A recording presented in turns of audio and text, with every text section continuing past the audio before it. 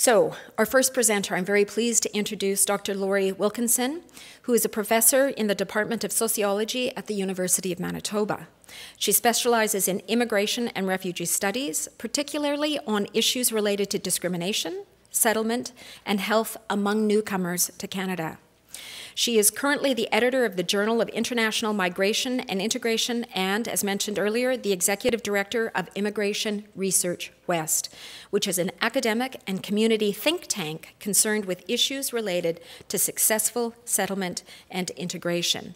So please join in welcoming Dr. Lori Wilkinson in her presentation in regards to why don't immigrants to BC feel more at home? So let's welcome Lori Wilkinson.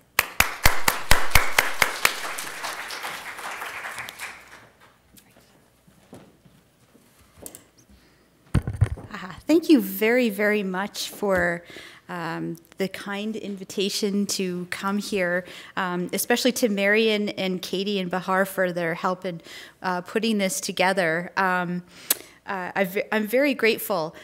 So what I'm going to do today is I'm going to share with you some data that I've been working with in terms of settlement issues, sense of belonging, and if I have enough time, talk about labor market outcomes amongst immigrants in Western Canada, but with a special focus on BC. And although I've got lots of data for you, and I've got some opinions about how we understand this data, I'm hoping that I can get some ideas from you, because I don't think I have all the answers when it comes to interpreting this stuff. So any kinds of comments, suggestions, or questions you have, I very much welcome them. So this past year, I was tasked from a nice grant that we received from Citizenship and Immigration Canada to look at the settlement experiences of immigrants to Western Canada. And basically the objective of the entire project was to look at a whole bunch of different data sets. And if I could find one trend in one data set, would I be able to find it in another one, and maybe a third one, and maybe a fourth one? Because if we can find similar trends in data across different sets of data, we can feel a bit more confident about the findings, but also feel a bit more confident about directing our attention to creating new programming to assist people who are having difficulty. So that was the point of the entire project. It's big. I'm probably looking at about 550 pages of this final report when I'm done. So that's what I say when I have a lot of data to share. I have a ton of data to share and just not enough time to share it with you. But hopefully I picked out some things that are of interest to the audience today. So what data do I have? I have some very special data. Data that only 4 of the 5 data sets that I have are only available to me and a handful of other people, and only one of them is publicly available. So that's special in and of itself. But from a statistical standpoint, these are really neat data sets. For the data gurus out there, they're simple random samples of immigrants to Canada. All except one, which is the IMDb, which is actually a census. And so the IMDb actually takes the landing records file for immigrants and hooks it up with the tax records file. So if you've arrived in Canada anytime between 1980 and 2012, I've got your data. Well, I can't pick you out, and I will treat it respectfully. But it's a very powerful tool to look at labor market outcomes over a period of time. The other 4 data sets are simple random samples of immigrants who arrived to Canada, mainly since 2008, between 2008 and 2012. And you don't get random samples very much anymore. And so for the statisticians out there, this is a big win. But for us, it just simply means that it's a very good set of data that we have. The Pan-Canadian Settlement Survey was conducted by the BC government in 2012, and it includes 20,000 people from across Canada. The Western Canadian Settlement Survey was a group of us in the West who surveyed 3,000 immigrants last year over a period of 3 weeks. And the Alberta Settlement Survey was a study of 1,000 Alberta immigrants, which I won't be talking to you today about, but again, it was a simple random sample. The other data set, which I don't use very much because it's a bit older, is the Longitudinal Survey of Immigrants to Canada, and that's publicly available. It's an awesome data set. They interviewed immigrants 6 months, 2 years, and 4 years after their arrival. So very interesting longitudinal findings there. The problem is it's 10 years old now. So it kind of gives us a historical record, and so I just use it as something that I can refer to, like, is it something that we saw 10 years ago, or is this something different? So most of you are familiar with the number of immigrants coming to British Columbia, but I always find that this table's illustrative for everyone. Most of you probably know that the number of immigrants coming to British Columbia is declining. Mainly it's because your number one immigrant group is the family class, which is the one that's being affected by the focus on economic migrants. So you'll see that the blue line at the top is the numbers to BC, which is going down a little bit. But the numbers to Saskatchewan and Alberta are going up. Numbers to Manitoba are going down as well. And people maybe who don't live in the Western region don't realize the influence that immigrants have on our society. But everybody can, I guess, relate to this statement. Immigrants in the prairies in British Columbia account for more than half of the employment and economic growth in the entire country. So if you don't care about what happens to immigrants in the West, if you care from a money perspective, this is a group of people we should be paying attention to. I care about them more than just money, which is what we'll get to in a few moments. But I feel like every time I give this talk to people outside of the Western region, they think, well, why should we care? Like, shouldn't this just be on Ontario immigrants, for instance? Well, this is precisely why, if you want an economic argument. So who immigrates to British Columbia? And I think, out of most of the prairie provinces in the Western region, people living in British Columbia have a good handle on who comes to British Columbia. So I'm not going to talk too much about this data, except to say that the kind of people who come to BC are very different than the people who go to other provinces. If we look at immigrants by their entrance class, 39% of the people who come to BC are in the family class, and that's higher than the Canadian average. The Canadian average is around 25 to 30%.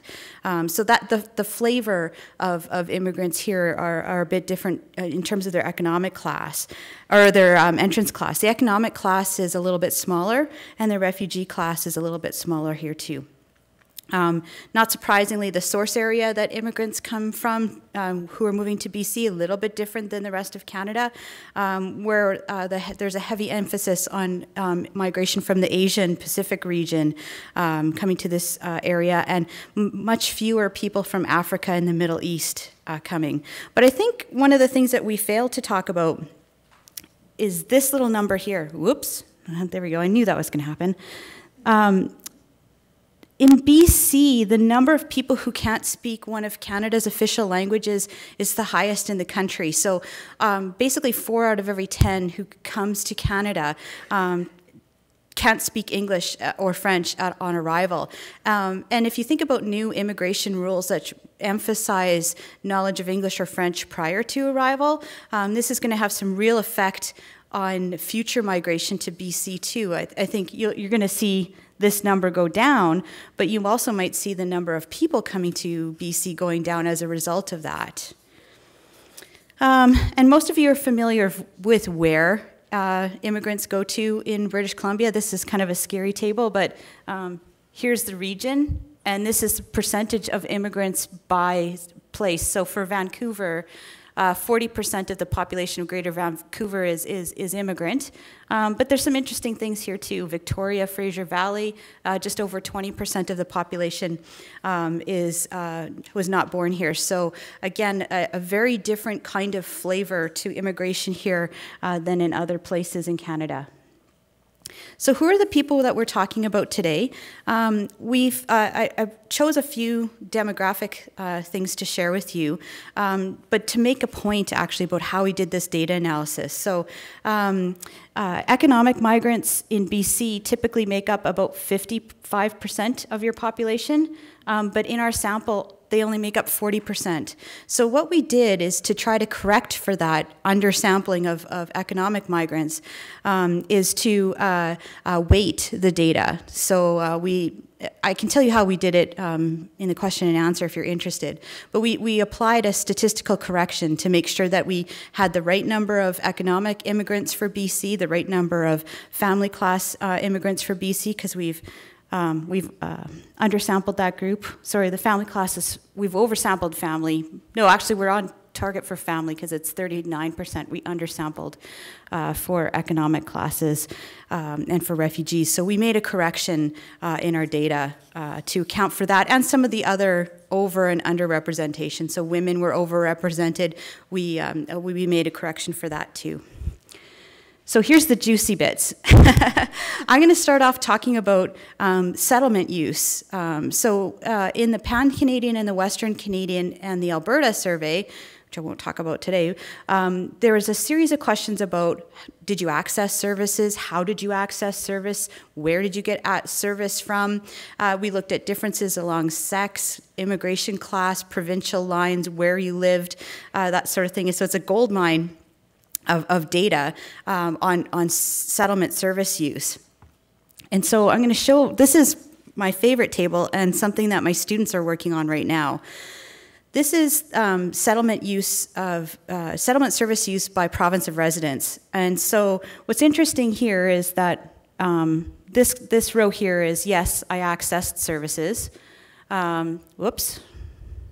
And this gets people a little bit worried because you would think, and I would think too, that an awful lot more people use services. But it's this row here that I think is the most interesting. This is a group of people who did not access services, but said they needed them. So I've got a little bit of information about why they didn't access services, but for BC, 31% of the people who came here, and this is within a 5-year period, said they needed services but couldn't get them for one reason or another. It's about middle of the pack for the Prairie region. Alberta's the worst, almost 40% in terms of that measure. And so I'm sad I can't share a whole lot of information about this group, but we're looking at who are these people, what's their gender, what's their entrance class, can they speak English, and so I'm going to touch on a little bit on that right now. Not surprisingly, access to services is easier in the big cities. So by urban centers, I mean places where there's over 10,000 people. So that means your bigger centers like Kamloops, Kelowna, Victoria, those sorts of places. So the blue bars are urban access at 37%. In Manitoba, 43% of the people who live in urban centers, which is basically Winnipeg and Brandon, are more likely to access services. The rural bar is a little bit more disturbing at 12% accessing services versus 26 and 39%. And so this is the kind of stuff that we're working on. Of the people who did access services, this is from the Pan-Canadian Settlement Survey, they were asked how satisfied they were with the services that they received. The province that scores highest is Saskatchewan, Manitoba, and good grief, now what did I do? And I don't have a computer here. Alex! Alex only has one hand, how is he gonna fix it? Thank you. I keep pressing the laser key is right next to the explode key on the computer, so. So the three provinces where immigrants are most satisfied with settlement services are Saskatchewan, Manitoba, and Newfoundland. In British Columbia, they have some of the lowest satisfaction with services. And I'm not sure why that is. And it could be something that we want to look into in the future. Now, we wanted to understand how language might be a barrier to accessing services. And I think to a certain extent it is. But I do want to warn you, any measure of language ability in a survey is probably very flawed. People tend to overestimate their ability to speak a language, or they underestimate it. And I don't know if there's more people who overestimate or more people who underestimate. So it's a very imprecise measure of language fluency. That said, it is in the direction that we would think that it would be. That is, people who have difficulty speaking English, in this case, in British Columbia, are more likely to access services. I think that's the direction we'd expect things to flow. But I think it's very interesting that if we look at the people who have poor language ability, almost half of them don't access services. So language could really be a barrier to accessing services. Maybe it's difficult to get information to that group of people, or maybe they're far away from these services. I'm not sure. So I would say that this is a finding, but it's a finding that maybe we should not put a lot of faith into, simply because the measurement of English language ability is a bit difficult. It's a pretty good measure. It's not just how well do you speak English. It's a combination of speaking, reading, writing, understanding, listening to, being able to perform in a conversation. So there's lots of questions in there, and it's got lots of statistical validity, but from a face validity standpoint, maybe not so much. But this finding is also corroborates finding in this table. And the question that was posed in the Pan-Canadian Settlement Survey was, if you were having difficulty finding a job, would you know where to get help? And in BC, things aren't so good, sadly. These folks over here, 55% of males and 48% of females knew where to go to get help to find a job, but those are amongst the lowest in the country. The only other province that's lower is Prince Edward Island. So here's some interesting things, and this is where my students are focusing their work right now, is people who didn't access services, why they didn't access services. And about half of people who don't access services say they don't need help.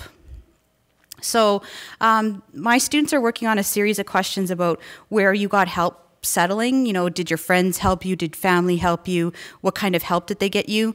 So this is the kind of thing that they're working on right now. But if you look at the data by province, the number one reason for not accessing services is simply, I didn't need any help. And I think that's a kind of interesting statement, because I think that some people, especially researchers, they like to think that immigrants are helpless. You know, they move to BC and they think, oh my goodness, like what do I do? I don't know how to get a job. I don't know how to go to the grocery store. And people aren't like that, right? And especially immigrants aren't like that either, right? I mean, it takes a lot of guts and determination and probably a little bit of luck to get out of your country of origin. You're definitely one of those A-type personalities. So to me, it's not surprising that a lot of people say, well, I didn't need help because I found it on my own. And so for BC, that accounts, oh, jeepers, Alex. You know what it is? It's the laser pointer. And I'm all thumbs, apparently. Sorry about that. So I think it's a measure of resiliency and independence too that I think we need to focus on. But we still have, you know, half of that group who didn't access services. Why didn't they access services? And this is where things get a bit interesting. Many people said it was because they didn't have information about services that were available. Now, British Columbia is the best measure. So there was fewer people in British Columbia who said that. It's still the #1 reason for not accessing services. That accounts for 18% of the people who didn't access services. If there was confusion, like, I don't know where I can go to get help. This place says they'll help me, this other place says they'll help me, this place says I'm not eligible for help. So this accounts for 9.8% of the British Columbia sample. And then another 7.6% said that they lacked services in their community. And so Miu's going to talk a little bit about accessing services in rural centers, but I think some of these people probably don't realize that there's help for you in these communities. I've got Saskatchewan sticking out here. Saskatchewan's kind of an interesting place. They went from less than 2,000 immigrants per year in 6 years to 10,000 immigrants per year. So they've got a different set of problems around confusion and trying to set up services, that sort of thing. So that makes it kind of interesting from that standpoint. Another way of looking at access to services is, is the group of people who are having difficulty finding a job. And the cell that I want you to look at is this bright yellow one here. So 28% of people who have difficulty finding a job did not access services. So again, a group of people who probably could use service help, but for one reason or another are not getting it. So this is the group that we're looking at more in detail, and I'm actually hoping to have the service use section of my report done before the holiday break. So hopefully I'll have some answers for that. But I also welcome your ideas on this too. This table shows the services most needed after arrival. So we asked a whole bunch of questions about what kinds of services do you need, and if you could only have one service, just one, what would it be? And across Canada, by a large margin, it's employment services. So ask any immigrant in any province, and you have a 50% chance of them saying I need help with employment issues. For BC, that number isn't as high, but it's still the #1 service request. So here's the service requests for immigrants in BC, and I apologize, that top number should read 46.8. I've been burning the candle at both ends for a few months now, but it's still the #1 service request amongst immigrants. If you look at the other kinds of service requests, #2 is supportive counseling. That means just having a settlement worker that you can talk to find out where you can get help or what organization you can get help with. So kind of that personalized settlement help. That's #2 for your province. And the only other place where people even mention that in the top, well, even the top 10 is Saskatchewan, actually. So there's a feeling here that more supportive counseling would be needed. Health and wellness usually comes out as #2 across Canada. It's #4 for you guys. English language assessment is small. We were a bit surprised about that, but maybe people figure that they can learn English on their own. So now I'm going to talk a little bit about sense of belonging, which is probably why I'm here, because I shared some tables with you back in, I guess it was the beginning of November, which showed that immigrants in British Columbia weren't feeling like they fit in very well. And sociologists and academics, are very concerned, have been concerned about sense of belonging for a long, long time, well since into the 1930s, actually, where social scientists had done experiments around how newcomers, particularly from Poland and Ukraine, fit in the United States and in Canada. But even if we dig farther back into academic theory and academic discussion, we have this term called anomie. If you took sociology in school, you'll learn anomie is a concept that was developed by Emil Durkheim, who is kind of the father of sociology. But I think it applies a little bit to the way we live our lives today, and in particular, some of this data that I'm seeing about sense of belonging, particularly in BC. And what anomie means is a breakdown of social bonds between an individual and the community, which results in a fragmentation of social identity and a rejection of self-regulatory values. So we'll strip away all that jargon, and basically what it means is that people who have anomie don't feel like they fit in. They feel like they're not part of the crowd, that people don't respect them, that don't understand them, and that their life isn't very meaningful. And this is kind of a scary thing. If you feel like you're not meaningful, life has no meaning, you're less likely to contribute to voluntary associations, community associations. For immigrants, you're less likely to feel like you're Canadian. You might feel depressed, lonely. And if you're feeling that way, maybe your spouse feels that way, or maybe your spouse feels that way because you're feeling that way. Maybe your children feel that way. So anomie is something that you can catch from other people around you, not in the disease kind of sense, but you pick up on it.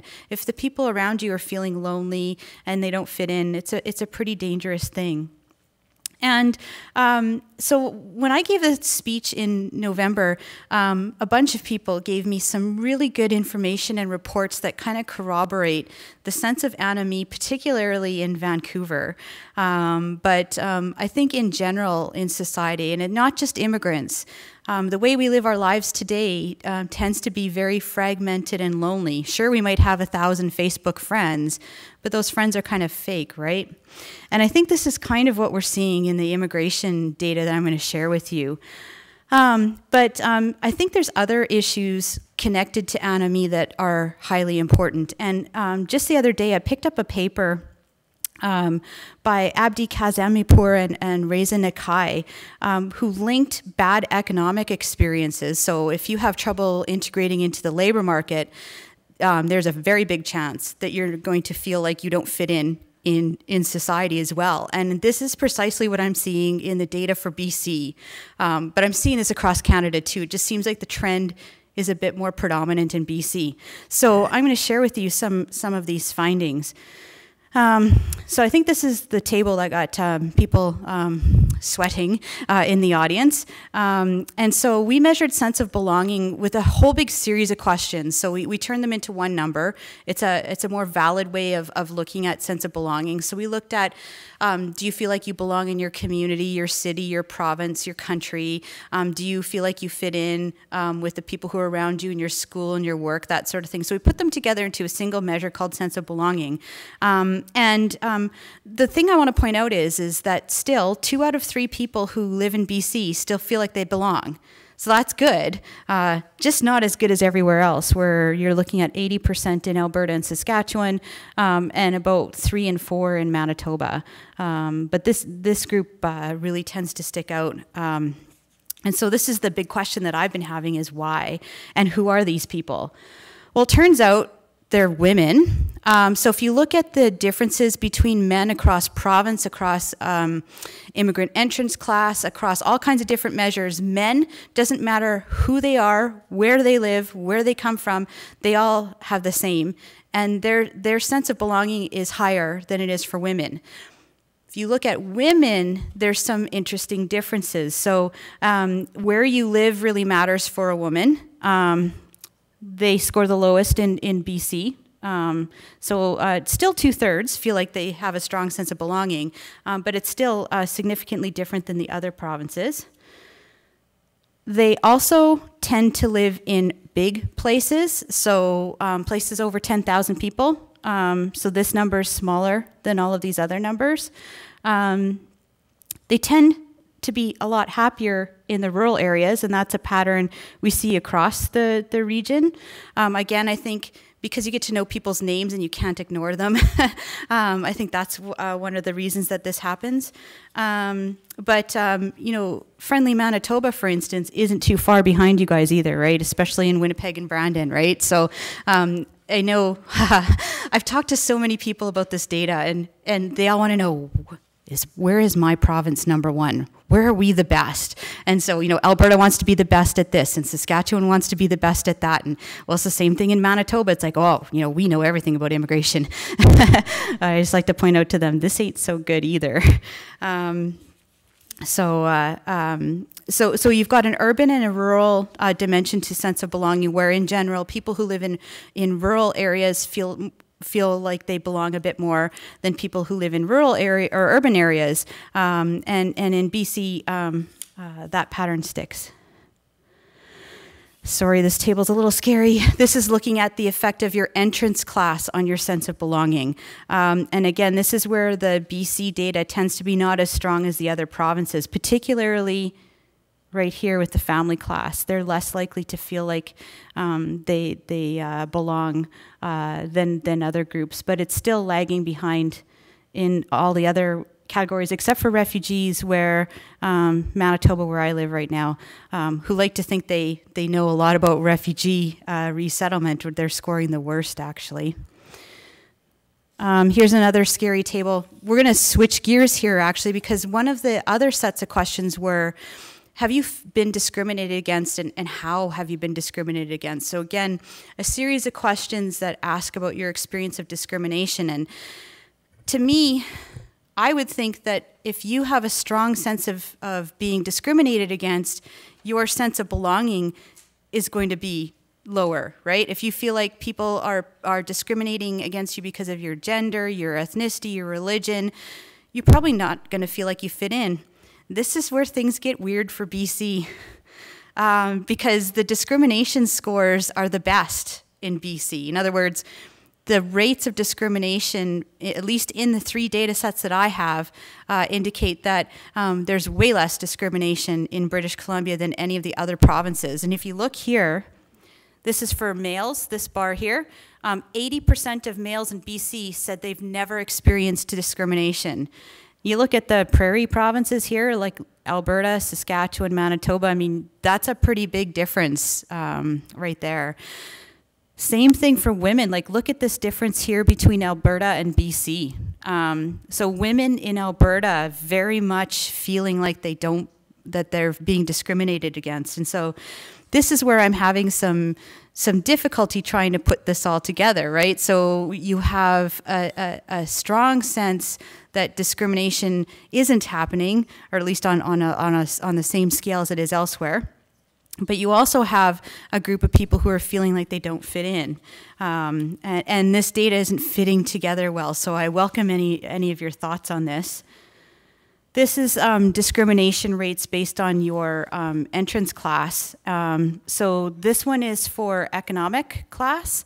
They're the 78% of those living in BC who came as an economic immigrant have never experienced discrimination. That's the best score across the provinces. And this green bar here is for family class. That is basically the best across the prairie provinces too. Look at this for Alberta.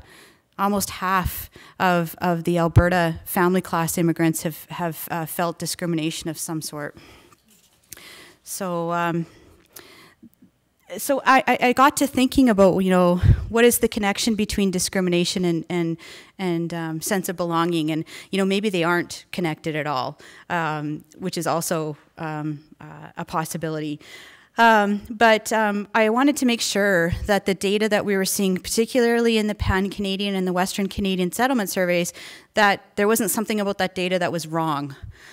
So I looked to other places to kind of corroborate the information. So I'm getting kind of similar measures. So except for one, and it's this last one here. So it's almost like I planned this, because this fall there was 3 major studies of discrimination that were conducted across Canada, and they were all national studies. And so they would find things like 55% of immigrants or people in Canada agree that immigrants are very important to building a stable Canadian economic future. Almost 80% are comfortable working with someone from a different ethnic background. But then you've got some of these things here, right? 30% of Canadians think that immigrants take jobs away from them. But it's this thing here, and this is from a recent CBC poll, where it says that 81% of British Columbians of Chinese and South Asian descent report that they've experienced some kind of discrimination. And they asked their questions a bit differently than we did. So I'm wondering if that might be a reason why the discrimination questions aren't working out as well. Do I have time to do some labor market stuff? Okay. So we're going to switch some gears and talk about labor market issues amongst British Columbia immigrants, also using the same data sets. And the first table I'm going to show you totally freaks out the Saskatchewan government because this is the unemployment rate by entrance class. And holy cow, 28% of refugees in Saskatchewan are unemployed. And this is probably the only measure of unemployment by immigration class that's available. Annual labor force survey asks if you were born outside of Canada, but it doesn't ask you how you got here. So some really interesting data on unemployment rate. For BC, the unemployment rates are a little bit higher. For skilled worker and professionals, it's 14%. Which is the highest in the Western provinces. Amongst provincial nominees, it's 13%, also the highest. And amongst refugees, it's basically 1 in 5 are unemployed. So not so rosy figures. But again, I wanted to make sure that we were on the right track. And if you look at the annual labor force survey data by province for immigrants, the global unemployment rate is almost the same. So I feel fairly confident that these are pretty good measures of unemployment. We wanted to look at what are the factors that influence a person having a job. So I did something called a logistic regression, which I'm happy to talk to you about the methodology behind that in the question and answer. But basically, it's a statistical procedure that allows us to look at the influence of a whole bunch of things at the same time. So in this case, we're looking at what are the factors that influence the chances of a person having a job. And so we did this for each province. So this yellow bar here for sex, that means that men in BC are 3 times more likely to be working than women. Kind of makes sense to me because of the number of family class migrants here. That's the greatest influence across the 4 Western provinces. Not surprising because of the importance of the family class here. This is a bit interesting. If you've been educated in Canada, and there's a whole bunch of labor market literature on this, you're more likely, in fact, 1.5 times more likely to be working in British Columbia than you are if your highest level of education is outside of Canada. So the idea is well, you can't get a job because you don't have Canadian education, and so the labor market is discriminating against you because you don't have Canadian credentials, and that seems to work for BC. I don't know why it's like this for Manitoba, Saskatchewan, and Alberta, because basically what it's saying is that if you have Canadian education, you're less likely to be working. But I think it has to do with the labor market there, because if you look closely at the data especially for Alberta and Saskatchewan, I mean, those are booming economies right now. And what you're finding is that there's an awful lot of overqualified people working in jobs there. So I think that's what that's speaking to. English language ability, again, right? Not the best measure, but it's still in the direction. I fail. I got Alex twitching, poor guy. If you can speak English, you're 1.7 times more likely to be employed. This is a big influence in Alberta. So kind of interesting. It doesn't matter how long you've been in Canada. It's not going to affect your employment here. But if you came as an economic class, you're 3.5 times more likely to be working. And the good news here is that it doesn't matter if you're a racialized minority. It has no effect on your ability to get a job. The only place it does is in Saskatchewan. And so they were upset about that, but also the government people that I spoke to said that they've got all kinds of evidence to suggest that there's a lot of ethnic discrimination in the labor market there.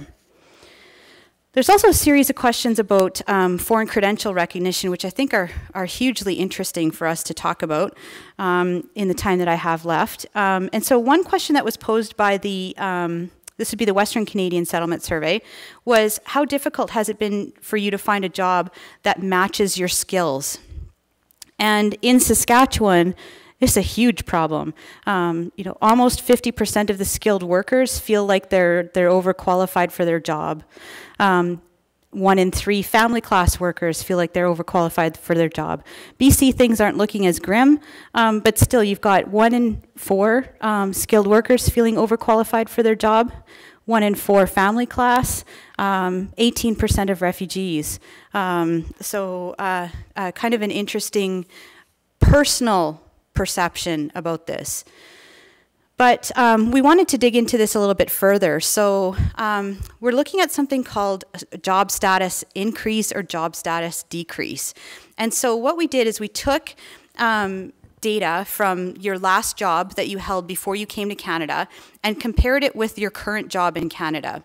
And what we did is we categorized them into the national occupation codes. I can answer questions about that later, but essentially it allows us to separate jobs that require, say, a university level education, like your physicians, your accountants, that kind of group, compare them to the people who need vocational training, like plumbers, auto mechanics, that group of people, to the people who have jobs that you only need high school education for, versus the people who have jobs where you require no education. And so this table shows the percentage of people who have better jobs, the same jobs, or worse jobs. The good news is it doesn't matter what province you live in. If you live in BC, you're 53% likely to have a job decline. In other words, that you're working at a job that you're overqualified for. And that's a trend that goes across all of the 4 Western provinces. And as far as I can tell, I can't quite test this with the entire country yet, but it seems like it's a pattern that follows across Canada. There's some good news here, though. 23% of immigrants who live in British Columbia actually have better jobs now than the jobs in which they left. So there is some room for upward movement, but for the most part, on average, most people see a decline in their job status. But it just doesn't matter what province you live in. So here's the job status decline or increase by your entrance class. And so, again, this poses a lot of questions for us. Refugees, not surprisingly, have the most difficult time finding a job that matches their prior qualification, and that makes sense. It's hard to track down proof that you've had a particular education, especially if your institution no longer exists. One of the things that governments like to do is destroy that kind of stuff when there's a war. So I'm not surprised that the rates of job mismatch and skill mismatch for refugees are high. They're highest in Saskatchewan. That's all the blue bars are the job declines, so at 75%. For Saskatchewan, so 75% of refugees have jobs which are lower in status than what they left. For BC, it's still 2 and 3, but it's a pattern that pretty much fits across all of the provinces. If you look at the skilled worker and professional class, things are a little bit better in BC than everywhere else. There's fewer people who have status decline in this category than the other 3 provinces. And in fact, a third have an equivalent job here as they did when they left. This provincial nominees group that causes a lot of discussion with government people because this is a group of people that has arranged employment. And the interesting thing for BC is half of the people in this class, which is the best in Canada, have an equivalent job here as to when they left. So better job match and skill match than in other provinces. And in fact, 1 in 4 are actually in better jobs, and this is kind of a trend you see across all the other provinces too. There's no statistically significant provincial differences amongst the family class group. They're basically working at jobs that are similar to jobs that they left if they were working. But this table tends to get a lot of government discussion. So what does the research have to say about labor market outcomes amongst immigrants? There's 2 major debates. that academics have, but they all agree that the transferability of skills across countries isn't very good, and it seems to be getting worse. And it's a trend that you see in Canada, the United States, New Zealand, Australia. So we can all agree on that. What we don't agree on is why this is happening. So some academics seem to think that the immigrants that are moving today have lower language skills, lower quality education, and not as good job networks. I'm not willing to believe that as an explanation for a couple of reasons. One is that in Canada, the points you get for language are actually more now. It's tougher to get into Canada if you don't have good language skills than it used to be. The other issue with languages is, as I mentioned to you before, any personal measure of language ability isn't very trustworthy. So, we can't really tell if it really is true that people are having worse language skills. The lower quality education explanation also doesn't hold a lot of weight, in my humble opinion. And that's because we don't have rankings of institutions, not even for our own country, right? I mean, we know in Canada, yes, all schools are government regulated, but some are better than others. Some have better reputations, better job outcomes for their graduates. We don't have that information, and to my knowledge, there's absolutely no data set on this planet that ranks schools and includes that in a measure of immigrant success. So I don't think that you can call lower quality education an issue because we don't have proof of that. So people like to say, well, if you've got education, say, from China, maybe it's not as good as the education you get in Canada. Well, that's not true. I mean, some of the best universities on the planet are in China. So we can't measure that. So I don't think that either of these are a viable explanation. The good job networks, though, we can measure, and I think there is some evidence to suggest that immigrants have smaller networks. It causes them to have difficulty to find work. The other group of people argue that it's not those things that cause labor market decline right now. It's labor market discrimination. And they can quantify that. 17% of labor market discrimination is based on ethnicity in the latest paper that I saw from Statistics Canada. The problem with that is, again, like some of these measurements are not as valid. So I think that there's evidence to suggest that this happens. We just don't know the extent to which it does happen. So for me, I think the two arguments, we don't have enough evidence to say, yes, this is what's really happening and this is why it's happening. But this is how academics have tackled the issue. But I think the other point that I want to make to you is that people tend to believe that immigrants migrate only for jobs, and that's so wrong. There are many non-economic reasons for migration, even amongst the people who are coming in as economic migrants. And I think the other issue is that the research doesn't take into account the fact that newcomers don't have full knowledge of the labor markets in which they're entering. So some research even out of UBC actually has looked at how immigrants are sold the immigration experience and how some of these recruiters are breaking rules and laws to encourage people to come here and promising them citizenship when in fact that doesn't happen. So I think a lot of these things, especially the people who work on economic issues, they like to think that they have all of the answers, but to me there's big holes in all of their arguments. So what else can we say about sense of belonging and discrimination to kind of go back to the beginning part of the talk? So we have on one hand immigrants coming to BC having the lowest sense of belonging in the country, and why is that? And so I've been doing a lot of reading about sense of belonging, particularly in British Columbia. And some of the things that have been pointed out to me are kind of interesting. The rate at which like the percentage of the population that lives in a condo in Vancouver, for instance, is the highest in North America. And people who live in condos have smaller social networks. They don't interact with each other. They walk around in tunnels and in trains, and they go into their apartments. They don't have a lawn to look after. They probably don't have a pet, or they're less likely to have a pet. They have smaller families. So that leads to smaller social networks.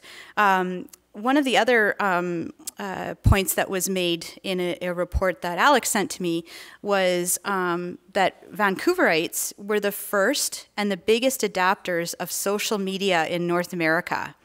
So you guys all have, or at least the ones in the room here, y'all have lots of Facebook friends and Twitter, big Twitter feeds, and those are all kind of artificial connections, right? You don't have deep connections with many of those people. And I read a newspaper article the other day, and something like only 97% of your friends on Facebook are people that you don't really interact with, you don't have a deep connection with. So it looks like on paper you all have not lots of friends and connections, but in reality they're not very strong. And then Adrienne Clarkson has been ruminating on this as well. And she talks about how new communication technologies allow us to keep track of one another. It's great, right? I can talk to my mom every day on the phone because she doesn't live near me. And I can talk to friends around the world every day. I can Skype with them for free. I can do that. But it doesn't deepen my connection with the community in which I'm living in. And so I'm wondering if that's not one of the reasons that that's happening here too. And then there's this issue with the discrimination numbers. They're lower, which is great, fantastic. Although, I mean, still 20% of people in our sample are saying that they're discriminated against, which is way too many. But I would expect that if the sense of belonging is not as good here, that the discrimination scores would be maybe a little bit higher. And so I'm still trying to put that together. So I do welcome any questions and suggestions you have, because this all leaves me with more questions than answers, and I'm sure it does the same for you.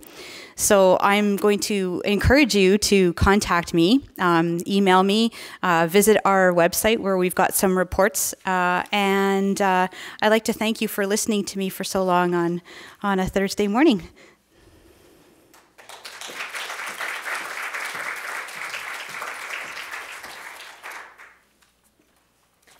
Great, thanks very much.